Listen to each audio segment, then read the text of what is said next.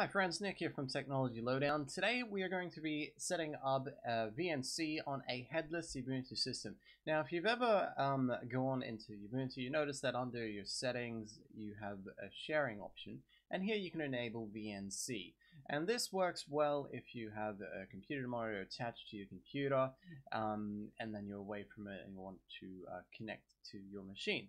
However, you find that the minute you unplug a monitor from your desktop that you're no longer able to connect to the system.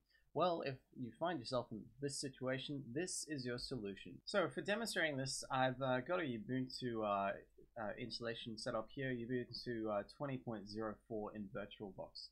Now there are some limitations here because I've got this set up in VirtualBox and not on physical hardware, but the configuration here is the same as what you would find for a physical desktop computer.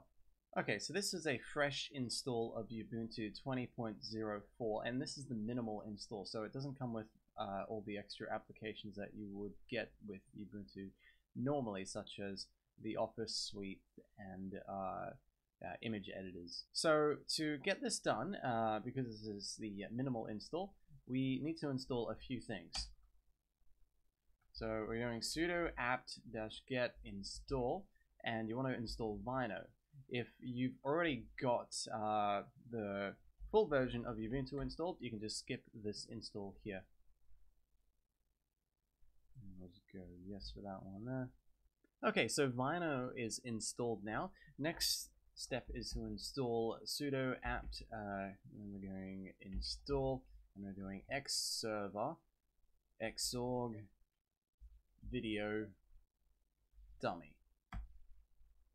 I will paste the links to the configuration script which we need next in the description. The next thing we need to do is edit the following configuration file. So it's sudo nano, and then we're doing etc x11, and then we're creating a configuration folder file within here which is to do with the Vino server. So we're doing xorg, and we're going to call it dummy.conf. And this file name, it can really be called anything that you like. So the configuration script, which I'm going to paste in here, I'm getting from the reference website that I use. So this is the configuration script which we're pasting in. You can see that it's setting up the monitor here. It's setting some horizontal and vertical refresh sync rates there. It's giving it a base resolution here, and it's identifying the dummy driver that we just installed in the last step. It's setting aside some video RAM there as well, the screen number, and it only has a single mode of 1920 by 1080. Alright, so I've copied that to the clipboard, pasted that one in, Control X and save. So we just need to go to settings now and enable sharing before we reboot. We go to the sharing option here, and we're going to turn on sharing, set a password to connect.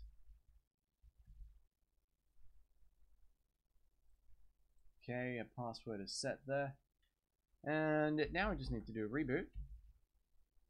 Oh, before that I'll just do IP-addr so I can find out its IP address and connect back to this machine. And now we just need to do a shutdown. And now, sudo shutdown now. So that's restarting.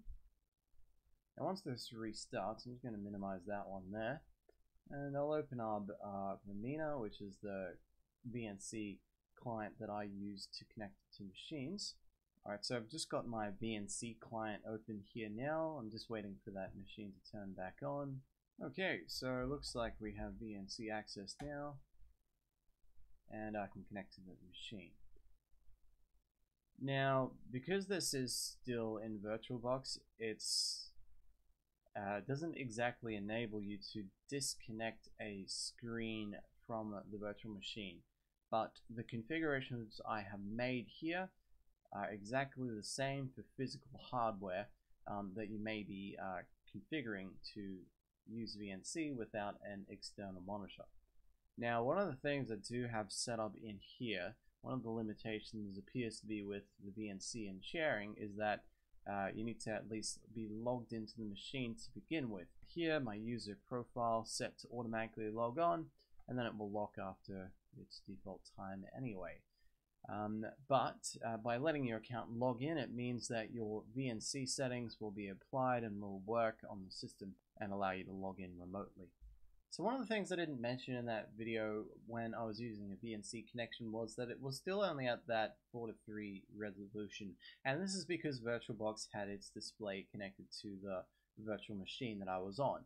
However, if this was a physical box that you had made this configuration change on and you had disconnected the monitor, you would have found that you would be getting 1920 by 1080 for your VNC resolution. I didn't mention this in the video, I forgot to mention it, but trust me, it does work, and I have tested it on a physical box. So if this video has been helpful to you, please like this video, and if you'd like to see more videos, subscribe, and don't forget to tap the bell for notifications. Thanks for watching, and I'll see you again soon. Bye.